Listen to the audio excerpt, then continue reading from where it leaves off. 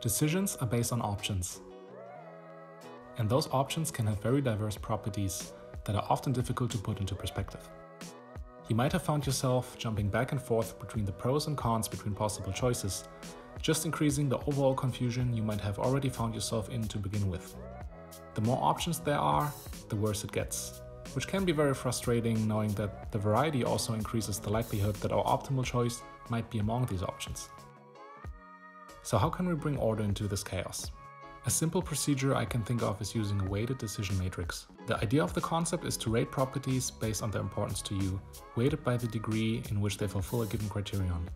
Taking the sum of the resulting values will give us a score for each course of action that we can compare to other options available and therefore make an informed decision.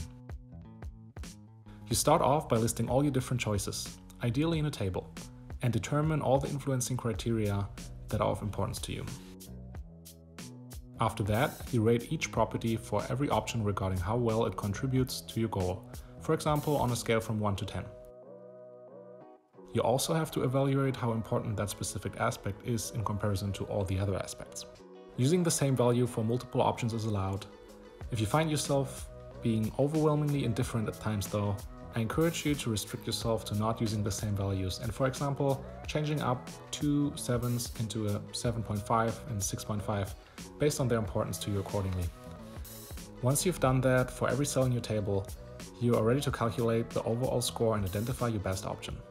Let's take a look at an example. Imagine you want to buy a car and you have to decide between a sports car and a minivan. The different influencing factors that might come to mind are things like aesthetics, the maximum speed, the space available to transport cargo, or the cost of buying and maintaining the vehicle. Now we have to evaluate each option. We will use a score from 1 to 10 here. A higher score means good or important to us, and a lower one less so.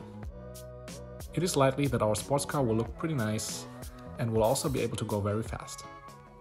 We should not have too high expectations when it comes to the storage space and expenses though. Besides the higher purchasing cost, we should not forget about all the speeding tickets that we might have to face with that maximum speed. While our minivan won't win a prize for the best looks or break racing track records, at least it can transport bulky loads and be quite affordable. The weighted part in the term weighted decision matrix brings our personal preferences into the game. We will assign values to each criterion that impacts how the score of each criterion will be taken into account for the end result. Depending on our situation, the maximum speed might be less important, for example, while a budget or required space for frequent moves or hobbies might be a priority. We will simply multiply the weights with the score for each option and take the sum over the weighted scores. For the given example case and the situation-dependent requirements, the minivan seems to win the battle on this one.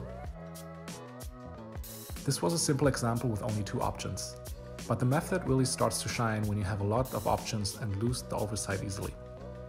Especially when there are multiple decision criteria to consider and the properties tend to have similar levels of importance. Quantifying isolated aspects of our decisions helps us to gain a more objective perspective. That assists us to reduce unconscious bias and emotions to come up with a truly rational decision. Sometimes you might be surprised or even disappointed by the outcome, but these are the moments in which we can learn the most about the motives that guide us and how we can get ahead of our subconscious selves. I hope you enjoyed the video, thank you for watching and see you next time.